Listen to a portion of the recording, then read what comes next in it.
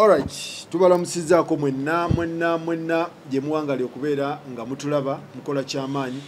Olwaleero tuli ku nsonga za Muganda Nkateregga, musajja wa Mbogo, era ng'agamba nti yabbibwa Nkuba Kyekyo okuva mu ggwanga ly'e Canada.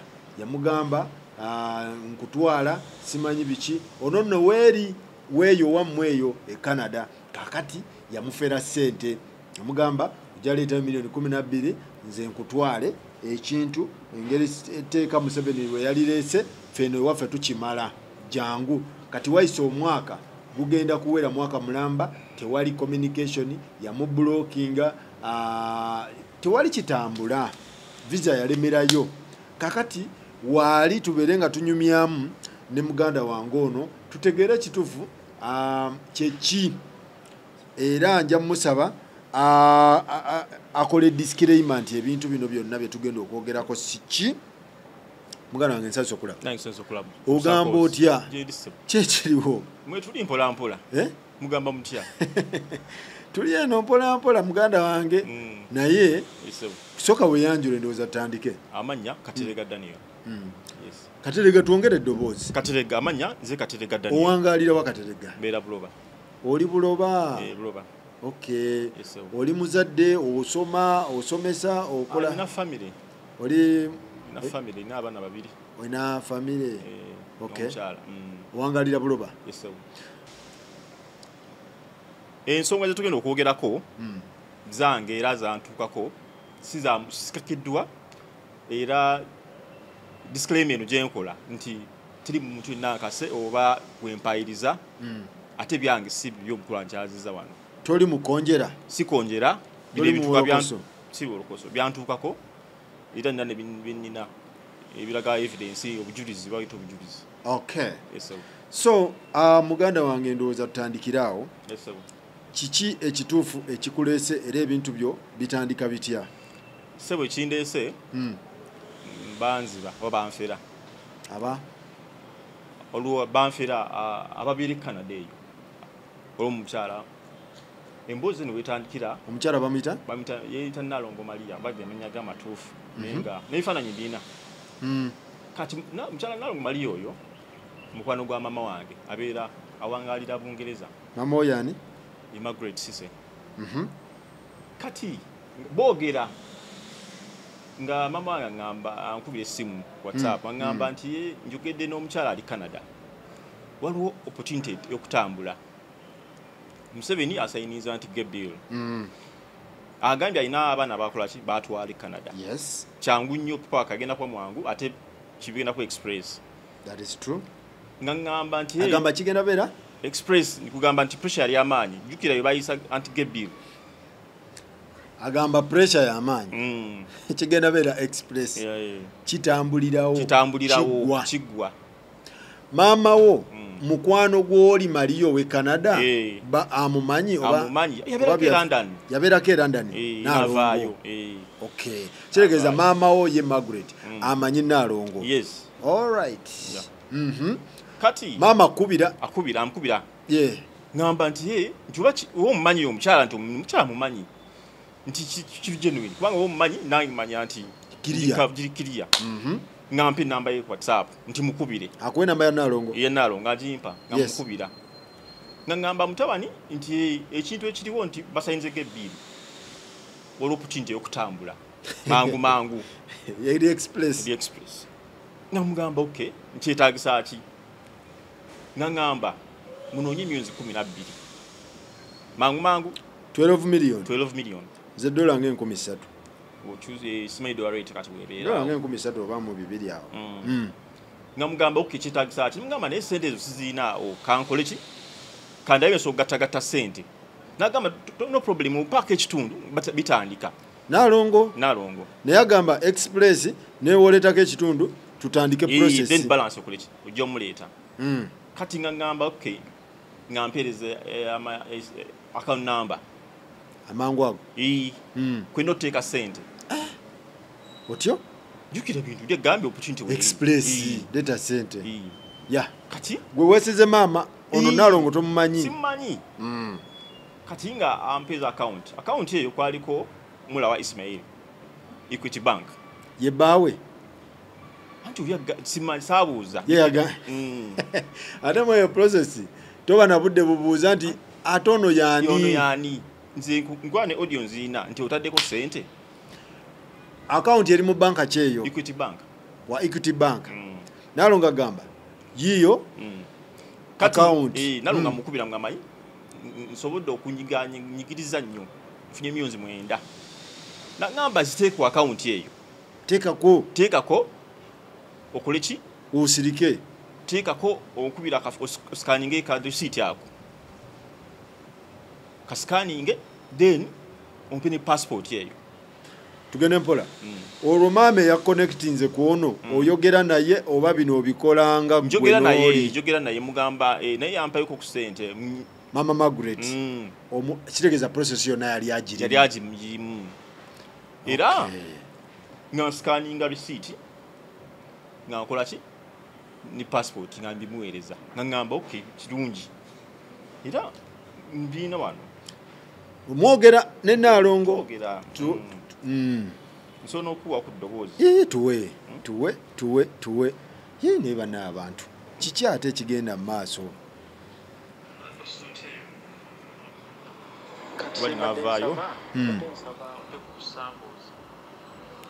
yali samples kakati kwata passport ne ka payslip obintere wamu obinkubira ekifaananyi obimpeereze nga wenkwereza akoyo we kaabadde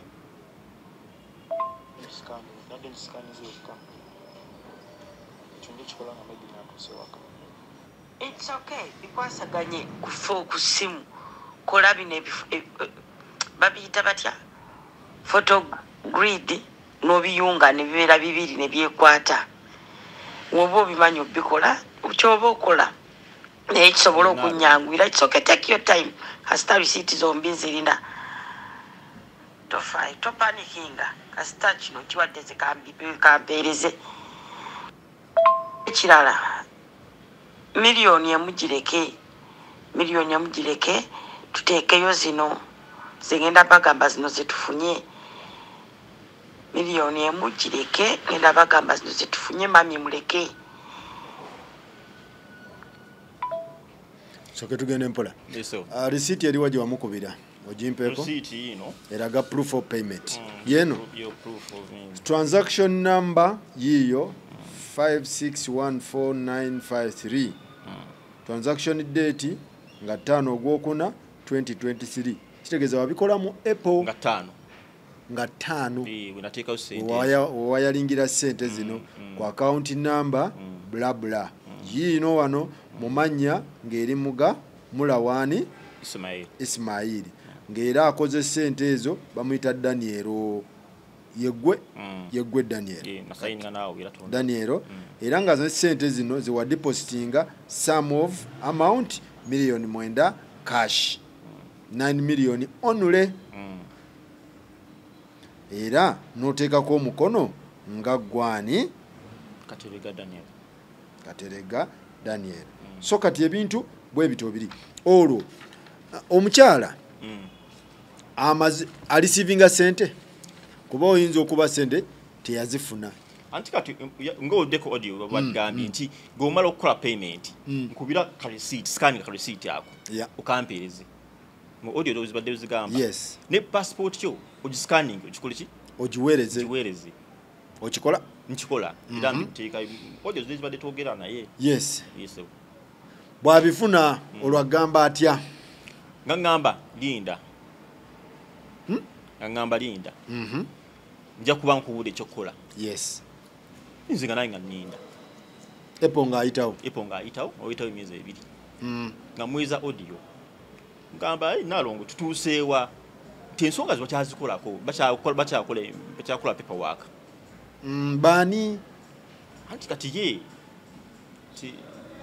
jukati bakubuulira tajja kuba details nyingi nnyo nali manyi yabikola si yabikola kitegeeza naye yali bloka mulimu kati maaso awo nja kukubuulira nze nninze ye ntaddeyo Apple ayitawo May June nga bagamba nti bakyakola ki banoonya accommodation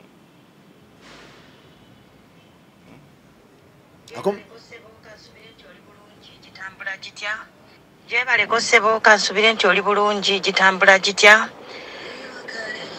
mbadde nkusaba nti baŋŋamba bwe baali bambu nsomera ddiirwa eno baŋŋamba nti abantu bemugamba mufube okubabuulira nti no they have to be patient ye number one balina okuba n'obugumiikiriza kubanga balina osooka okuŋŋaanya namba y'abantu bye baagala balina okuteeka ekintu nga kirina okutambula so ate ffe visa yaffe ye Canada erwawo etwala emyezi ng'esatu kati olina okugumiikiriza olina okuba omugumiikiriza era okutandika okubeerako kyombuuza oba singa naaba nfunyewo any new news I will communicate naye at the moment it's too early okutandika okubuuza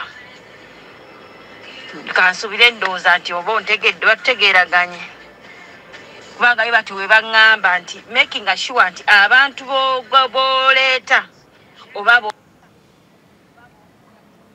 okitegedde kati nga eno voice nga wayiseewo ebbanga ki oba wamuteeka nnyo ku pressure nga wayiseewo ebbanga kya nga wayiseewo esatu agamba sala pressure jukira tekyakusaba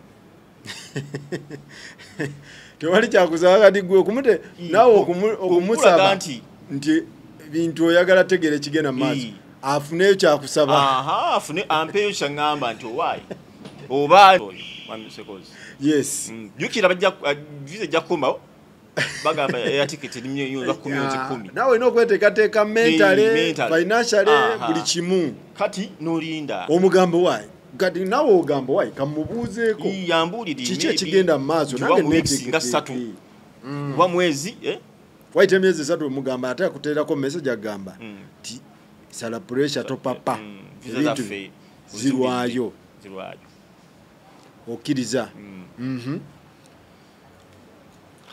mutambula emyezi emirala agikola ki giyitawo myezi ng'ebiri giyitawo omuddamu ziramu mubuulira olwo tuyingidde 5 kati odiyo zino twafunamu obuzibu makindi awo ewaka nga olwa claiming ettaka nduza mama yabikutuladde yabikugambye so nga olwa claiming ettaka n'ennyumba etudde bibye naye nga ali wansi eyo twali tukoze eki twagala kulaalooya ku nsonga eyo tubadde twagala lawyer dde agambye sente za deposit tandika case opening ate nze kati nganza ali ku ground so katerega omukazi omuteerako message ng'omugamba bebadde wansi omugamba otya mugamba sente zazimpe waliwo ettaka tufunye obuzibu tufunye buzibu olwo kiki lwaki ozisikayo nga ndaba ebintu tebitambula kati ate ekyasinga okummalamu amaanyi mama wange yennyini yagamba nalongo oyo yakola amanyange ki ebungereza sente z'abantu zibabba ku akawunti kati nze omutima agunkuba nkozesa ŋŋamba ekyo mami ate lwaki yabigamba yali tabimanyi owaayi yali amanyi nti yakyuka kati nze naye ŋŋamba naye maama olaba sente nyingi lwaki twaŋŋambirawo nze nga njukira sente nyingi nga mugamba omanyi tukoze ki mugambe sente zinakola ki maama amala okugamba ti naalongo oyo n'okuva wano e Bungereza ebintu byo tebyali biwoomu yadduka buddusi nadde Uganda omutima nekubaluka ningamba sente zange kaweddemu sabanga nkutte offside kati jukira nze trust yali ya mama wange gwe waliwe olininze ku mami daba mami ate amafu kati ngamba nti ekyamujja UK olwo sente kati mutima negunkuba kyova omuteerako message mu audio omugamba otya ettaka waeri emakindi waffe balitwala twetagaku ku sente Okay. Omugamba leta sente ku deposit oyo. Zikomyewo. Tutaase ettaka lyaffe. Akuddamu atya ye? Message zali mpanvu muko. Yakuddamu.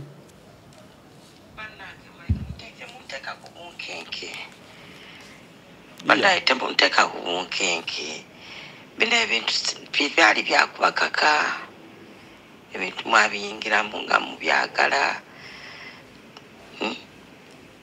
Temunteka ku bunkenke. Ebintu bino nabikuwa.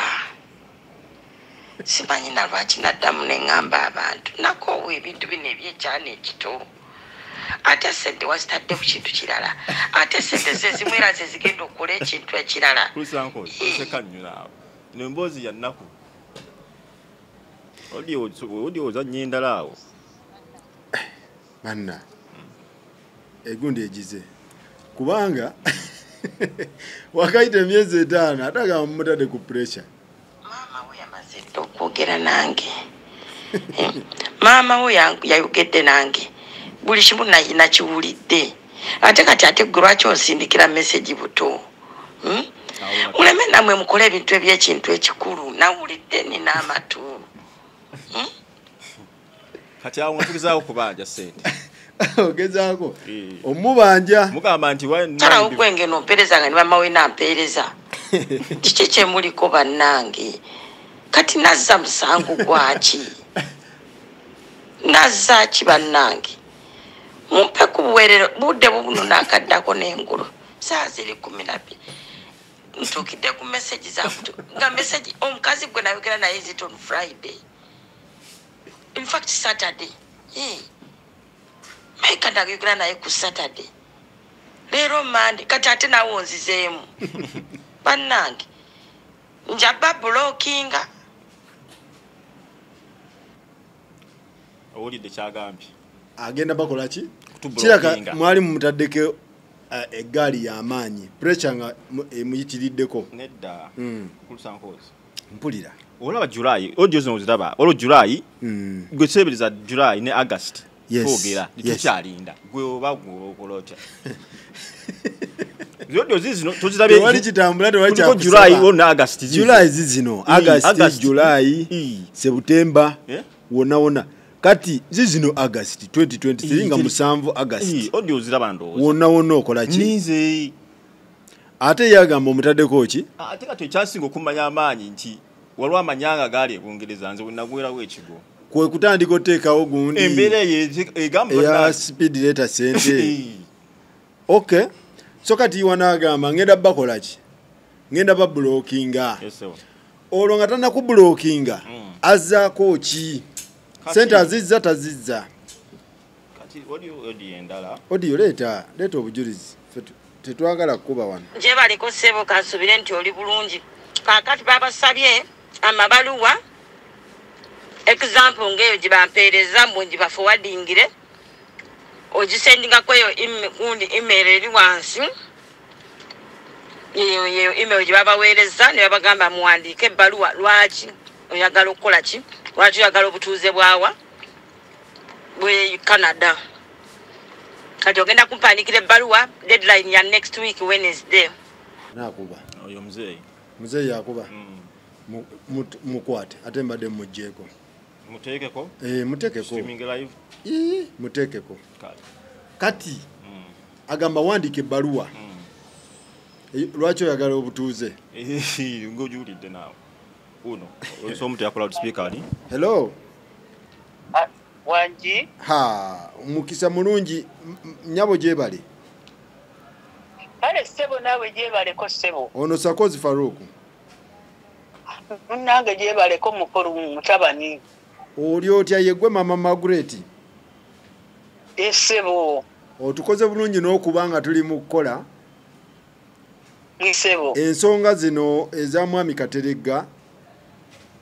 Sebo. Zajja zitya. Kakati munnange waliwo omukyala. Maria Nalongo. Babeeranga naye ne UK. Yes. Naye nga yetanafuna bikola. Kati nafuna amafanga ge yakola. Gale mu bakadde nadduka naddayo Uganda.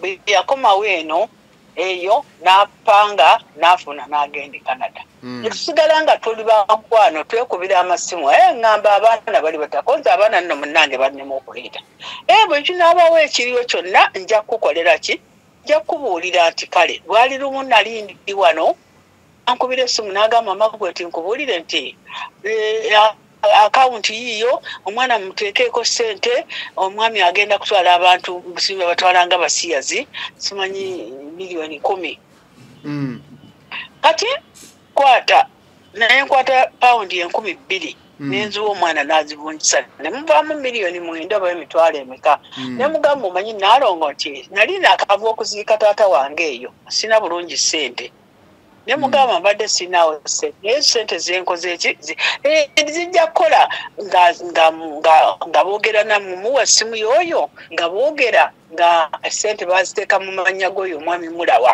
wakawunti tumaliriza nga tusirika naye ng'omutima gwange gutandika okugamba nti naye omukyalo ono ebintu byeyakola teyasaba kantu konna dokimenti yonna omuntu osaba ba certificate date of birth kopi ya biki byonna talina nga mukubirangako naalongo ng'atandika kudda mu kweyombesa ng'agamba nze saagala ntalo asooka mbiwummula nga n'oyo omwana amukubirako nga naye amukolera entalo nenga ekyavaamu ate yennyini yeye nga tumugamba nti namugana naalongo okubuulire nti wankola bubi nakwata ssente ezo naye tewali kitambula gwate kati gwali April katuli mwezi gwakomeka yali ebintu birwawo nnyo erina okubeera omugumiikiza n'obumesaje mbulina kuno kwonna bwe yampeerezanga ekyava nga ŋŋamba omwana omanyi nti tugende ku gundi tutandike okunoonya omwami oyo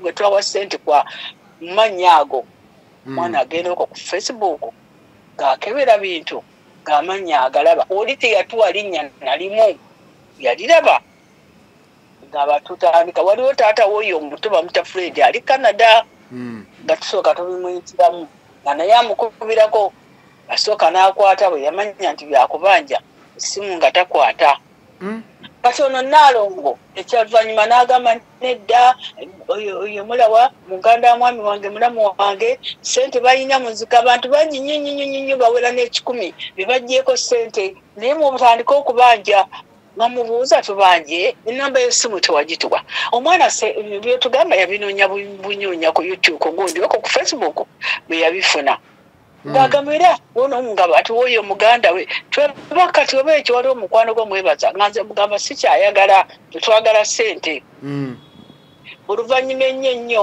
nga wayiseewo oba ebbanga lyenkana ki ng'omwana oyo ng'amukubira nange nga mpeereza ano n'ebigundi ebimu ku message kwebiri ku ssimu yange nti nno ssente twitwazi organization nga mugamba organization yaki oyinza otya okuwaayo omuntu gw'otalinaako bulinnya nalimu nti aba agoba biki kati otuuka yatuwandiikira mu Desemba nga 25 gwali Desemba waliwo omwezi bo gwali Novemba ba Desemba ngenda kujja ssente ziri ku akawunti simanyi ate omukyala bamuganye okubeera sigitona yekka tujja zibawa nange nga tumukubira essimu kyeyava akwata miliyoni 3 zokka n'azisa ku akawunti y'omwana kati ogwali omwenda wasigaddeyo 6 kati tubanjiza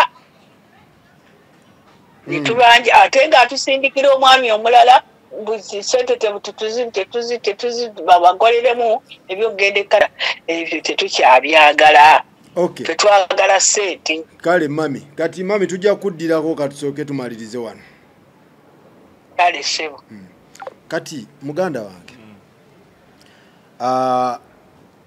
ebbaluwa y'ogiwandiika omukyala gy'agamba omukyala agamba nti wandiika ebbaluwa ng'okola ki ng'osaba ki obutuuze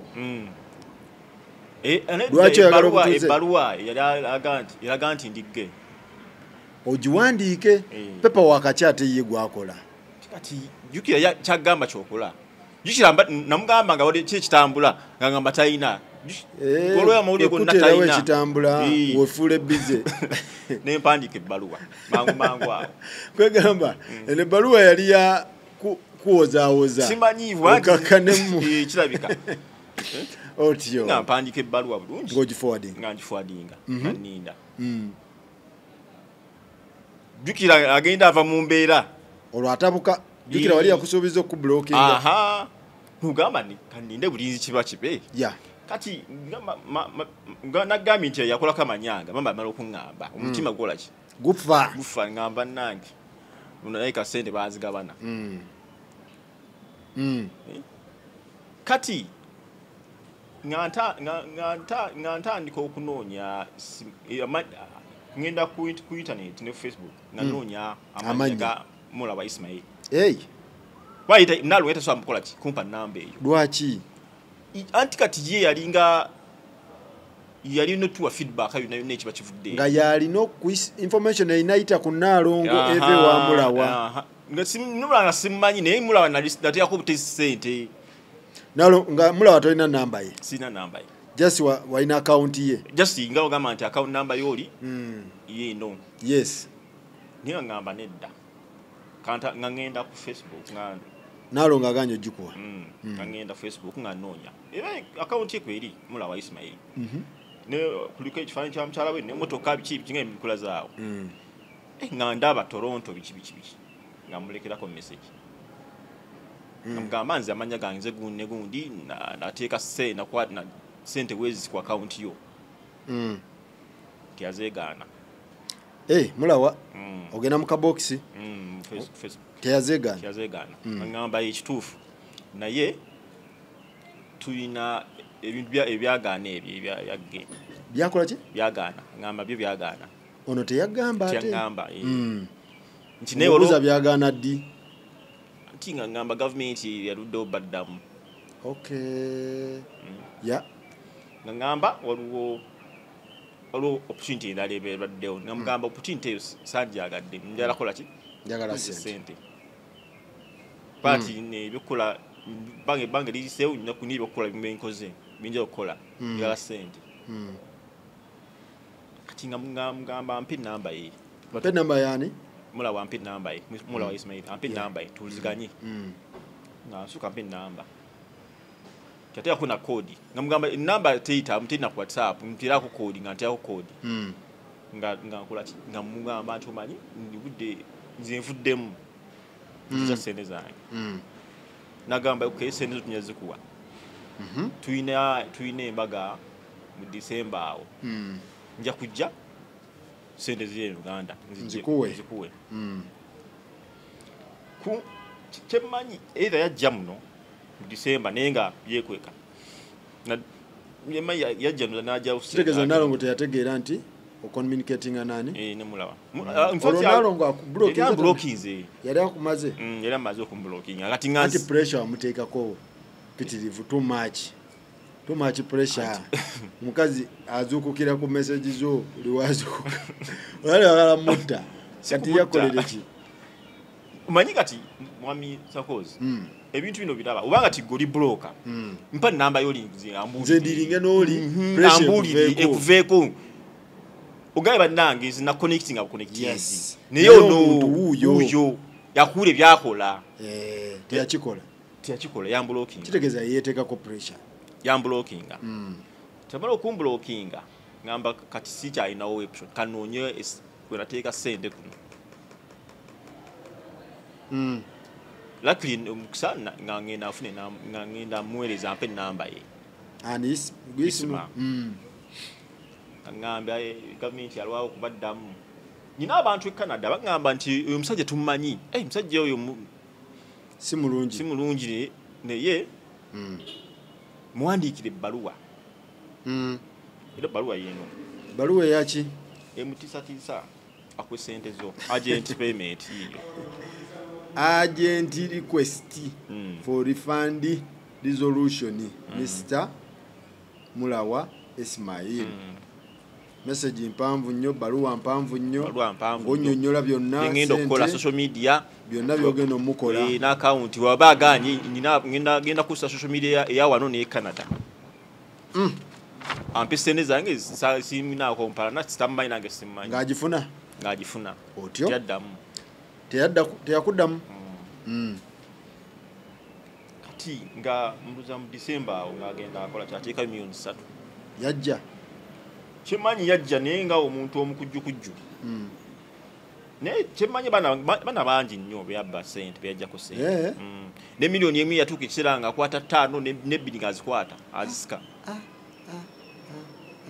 era ndowooza banaala puroguramu eno bajja kumanya kaguddemu era abantu abasinga akawunti eno gye balina yengira evidence nti bateeka sente ku akawunti ye yagamba teekaku sente kusirika obindekere bw'afuna leeta dan bw'afuna leeta yo agamba atya omaze omuwandiikira ngenda kukola kino ngenda njagala sente zange ebintu byombi bivuddemu biki tiyamblockinga ne kati n'omweza message tamblokinga ebbaluwa eraga nti ampe installments mu November 25 23 ampe million 3 mpaka ku December nga mmeka 20 akuwe balance ampe balance wange inagweyo kati failure to receive the first payment by 25th. I will comply me to explore further actions, including legal actions and public exposure through media outlets, social media influencers in both Uganda and Canada. Ndamugamba anti omusajja takwata masimu omwandiki atakuddamu akimanyi kati ng'olina omulaga nti nsene zange no zifuna mu bulungi ne mu bubi nga mutirako n'akawunti namba yange aziteekeko Stanbic Bank kati nga nziramu omweza message mugamba sente zange basaddeko nga ngamba ssebo sente zange ataddeko million 3 genda okebere bambi mulungi omulala adduka buddusi ng'akuyirako 3 entandikwa yali nnungi kati nduza ndalo nga yukere unblocking agenda pressure ne muyitiddeko ndoza bangi bamwichangidde ku byajja ku ya convincing ndoza kyemayi ndalo either muzanyi yaguliwe baga na tibaga na simanyi bloka yali akolera bwerere kyo simanyi anti kugamba wo baga bana sente tibaga bana tomanyi simanyi ebyo bikwatako kuba mulimu gwali goli kati weyawulira nti basasuddeko nze nabani batandika okunnoonya olwo omukyala tasodde kujja enta Maclean kati mulaba oyo alina mukoddomi we amuyita mwebaza naye ali Canada nga mpeza message nga ngamba nti jangu tukole ebintu bino tudde mugamba nedda zimpe sente zange kati oyo mwebaza nga bagenda bamukwata eno Maclean ya nga bagenda bamukwata aleeta aba-SFC bamukwata awo naye nga jukira talina evidence nti ngani akwatani ono omukyala dagina okuba naye program ng'afuna aba-SFC nga bamukwata bamukwatira wa wano Uganda abajja wawano yava Canada yali avudde Canada najja ono omukyala abadde alina okujja ng'afuna aba-SFC bamutwala mukola ku poliisi awo jukira sente ziri mulaba ne mukoddomi we kati yakwata wabwerere anti bakwatagana mundi mulaba jukira ffe twali suspense nga tolina muntu gw'olina kukola ki ng'okwata ng'olina kufuna muntu gwesibako omuli okumpi aseseme kugamba otuuka ekiseera ng'olina okukola option yonna okola ki bwemanya nti ono muganda wo mba nnakukwata muganda wo ngambe atubuulire gy'oli unowulira nti bamukutte bakinja kola ki nga bamukwata Maclean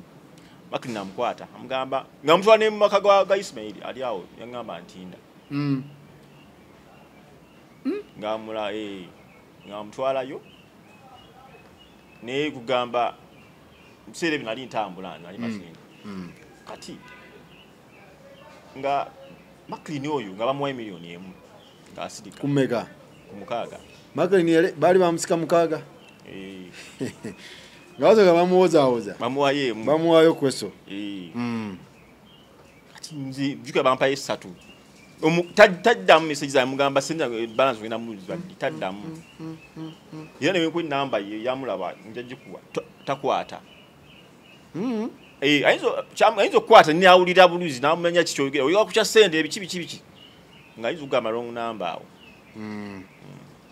so kati Nalongo teyaddamu ku contactinga Nalongo yamblockinga kati nga bwe tugamba essimu yino yamblockinga era program anaabagirabye ajja kutya na buti bwati nze omuntu gwe mmanyi yamblockingira so ensonga tezisooka mu mawulire zisooka ku poliisi era ku poliisi nga ggwe wayitayoko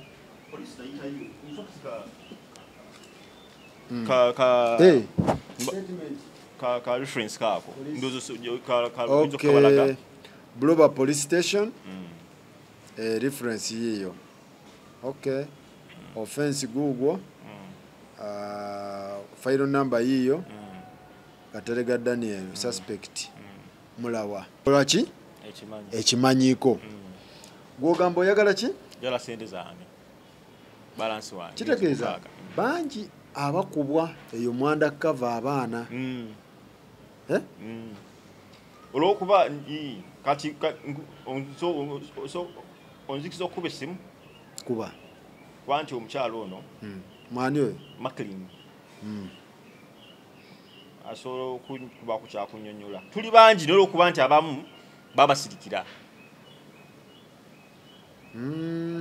yes hello wanji sebo jebaleko Maclean kale sebo nawe jebaleko ono bamita Sakozi Farouk hello ono bamita Sakozi Farouk sebo ensonga zino ez'okubbibwa zetubaddeko ne muganda wange Katerega bangambe nawe oli victim sebo era mwendi ekikyo kyali kitya lwakuba nti nno nnemereddwa nziremereddwa olw'ensonga ezimu oba endala emina ekinkuttemu kaakati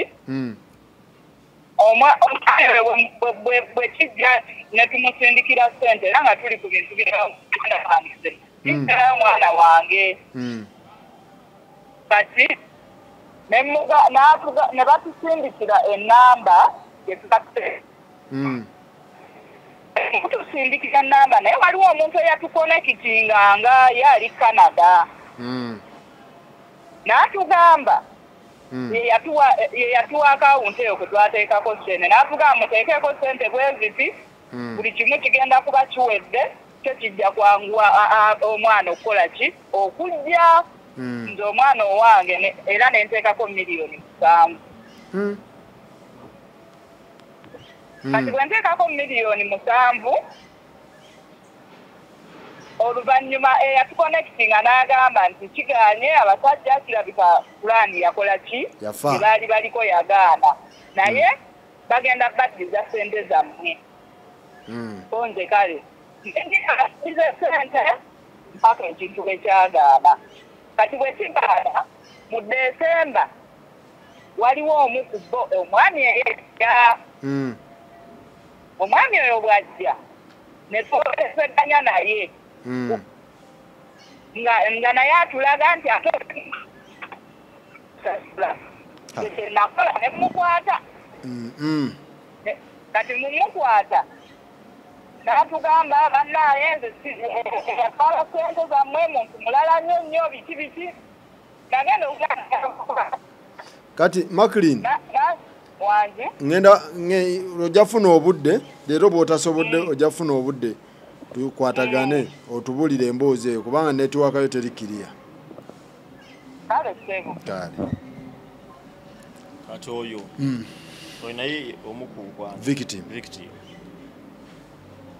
kitegeeza ebintu bino mwebiri mu Uganda abantu babbibwa bangi kati ozuula olowooza nsobi ki ze wakola mu process wano era gwe biki bye walabanga red flags mu process eno yasooka mama yekungamba nti Nalongo yakolamu amajanga kati kukyandetera okukola ki okutya ate nga tuluddewo n'okulwawo kati n'ekirala nina abantu e Canada benayogera nabo nibaŋŋamba omwami akola ku nsonga z'abagge bamuyita Wamala alina NGO teri muntu yenna ali attached kati nga nga ndaba tebinayo bikwataganira ngene tamumanyi ne mulaba alla awo nawo ne koona n'olabanga nendaba nti kati bakutte kaweddemu kitegeeza biometrics saagendayo tewatawaana ne embassy y'e Canada togendangayo kati pepa wakakigwe yali akola obuzibu bagamba linda gulinda kyeka twalinga special convoy nti bajja tuyita bwisi batwazi ekisoboka muba mulina okugira ki so kati abaana abali eyo baba bakaki waliwo abali mu ggoba waliwo be babbye waliwo abakaaba waliwo abagenda abaana abali eyo ebintu bino bizibu mwami Sankozi abamu bagenda bala bafera yes ate naakufera tosobola kumanya nti ono agenda kunfera kizibu okumanya kiringa okukola muntu sente n'akuluma omulala akusasula nafunamu obuzibu nikankuyo mpola omulala n'agamba neddayo munamuluma n'oba olina sente kwati kati era makini yaŋŋamba nti mwami mulawo oyo ebintu bino abadde abikola n'okuva yasooka kubeera Dubai yaŋŋamba nasarodi awo erinawo edduuka natunda goodwill omala ate edduuka lyo najjamu good stock nadduka myezi 12 kugamba bagenda okuŋŋamba esolo za mulawa naye nga kugamba tali cooperative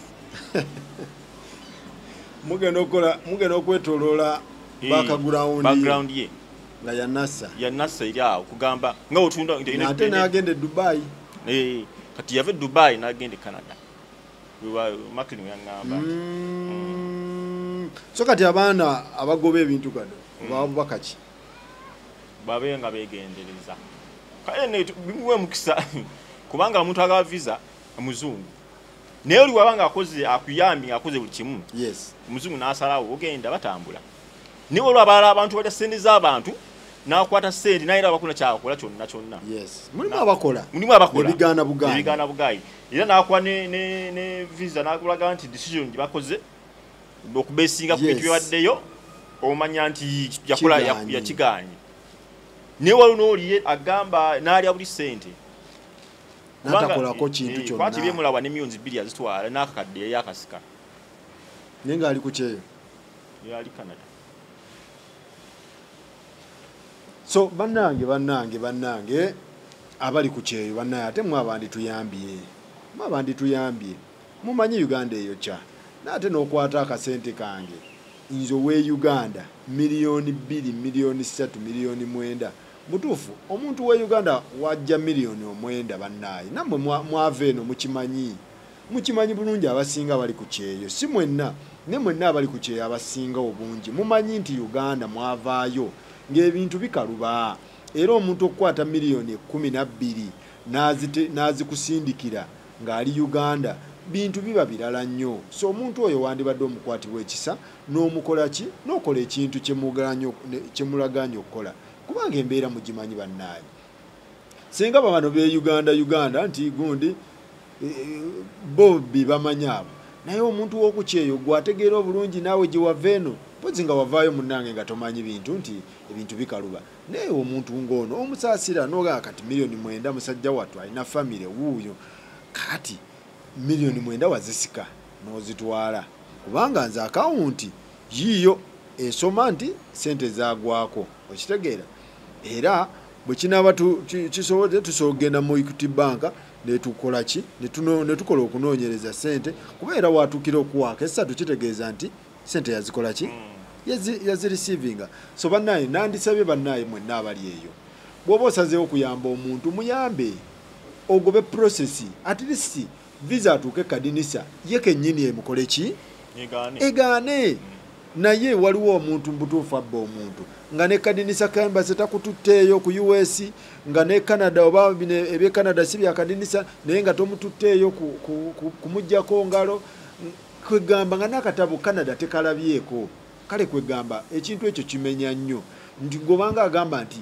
weeteekako omugugu nti gwagaba visa kyotasobola tewali muntu agaba visa era mwenna abagenda e Bulaaya tubagamba omuntu tagambanga gwempa akatabo obindekere tewali agaba visa bannange visa abazigaba balala omuntu akola paperwork wagamba nti gwe bindekere byonna gwe kima bukimi katabo ebintu ebyo olina byegendereza simanyi oba basobola okufunira visa ngabbo naye nga munnaye tewali agalanti nga visa nze kyemmanyi mujja kumpabula tewali agalanti nga visa nti nze visa kiggwa nze agimala ebintu birala nnyo ku anyway kisinzira ndowooza nansi ze njogerako ab'e Dubai bayinza okuŋŋamba biki byoyogerako ab'egundi bayinza okuŋŋamba naye ensi ze mmanyiiko at least nga UK tosobola kuva eri n'ogamba muntu nti ngenda kuwa visa ngenda gikuwa direct taliyo ogenda gimuwa otya nti US ngenda kuwa visa ogenda gimuwa ogenda gifuna otya pozi nga yannassa ti Canada ngenda kuwa visa ensi zino ziri very organized so banaye twandibasabye mwenna abatambula nammwe be bakola ki be bajjako ssente mwebeereremu bannaaye mwebeereremu mukole research ate obuzibu omuntu bakwata offside obeera desperate Uganda yakutamaatamadda stress zakubadda kati omuntu wagambira tukole tishua musajja wattu oba mukazi wattu naye akwata bukwasi ka ssente n'akakola ki n'akawaayo ate kati gwe bakuyita mu tteeke maama kuba maama wo tewali tosobola mulayiza nti maama kino bino yaŋŋamba yamumanyi so omwami mulawa twandikusabye bw'oba omusajja ono byakusibako byayogera nga akuwaayiriza nsaba tukwatagane tukole vidiyo obijjewo naawe Naalongo mukyala Naalongo Maria bw'obanga oli eyo ng'olaba omwami ono ayonoona erinnya lyo mbadde nkusaba ogende mu kooti omukole ki oba ojje nze onsabe platform oŋŋambe nti gundi yazaawo ku channel n'ayogera njwanjwa n'ayonoona erinnya lyange nkusaba ompa omukisa mbuulire abantu ekituufu nti omukulu oyo alimba ekyo nakyo ngenda kikola tufuulire side kituufu ebintu byali bitya ebituufu mwaka gugenda wera mulamba tewali kavaayo visa hakuna communication zero blocking biki byonna byenyigidde omwo so bannange tubasaba mwenna bekikwatako mu Canada mwogereko n'abakulu abo batuyambeko omuntu ono afune obwenkanya nga ye bwagamba nti bamufera nammwe abali eyo mukendeezeeko bannaayo oba mulekerawo okufera oba tosobola kukola kintu tokikola tosuubiza muntu mutwala Canada nga Canada tosobolayo tosobola ndowooza bwe tubadde so gwe oyagala ssente mama wongenda munoonyako owe UK naye atubuulire ekituufu ku nsonga eno in detail okitegeera tubeere nga tutambulira ddala so oyagala ssente obanja milioni meka 6 million era ngenda ku namba ya mulawa n'ibifaananyi bobyagala ebifaananyi bye ebisindike ngenda bikuwa biteekekaawo n'enamba ye takwata amasimu kugamba tayala kafaananyi ne ku WhatsApp omwandikira ddamu ali ku bunkenke amanyi nti takwata amasimu era kakuyamba neakwata watu kubanga niyo abantu bali Canada agezaako muti era tata wange ali Canada n'abe Canada bakwata takwata alina okukyusa ennamba endala andi kati ojja kumpa eyo nga yavaako dda kweri okay oba wati busaazi noyeka bakyebase Canada beebase essaawa zino ojja kumpa ku namba enange mukubireko alright mwebale nnyo mwebalire ddala tubatumiddeko mwenna bankuba kyeyo nammwe abagufudde omuze okunyagulula eno kati onyagulula oti Kampala ng'oli ku kyeyo sajja alina amaka ga eka namba okimanyi nti osobola okuŋŋaanya